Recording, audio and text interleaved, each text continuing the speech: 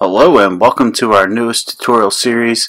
This is going to be a Django tutorial series, and what we're going to do is rebuild master code online. For any of you who have visited the website, probably have noticed it stinks. And when I put the site together, I basically just grabbed a WordPress theme and threw it together because I was being lazy.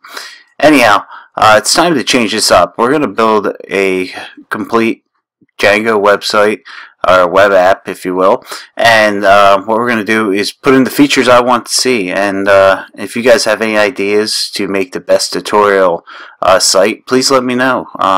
We'll do it with Django and Python, and we'll get this going. My goal is to release a new video every day leading up to the completion of our Django site.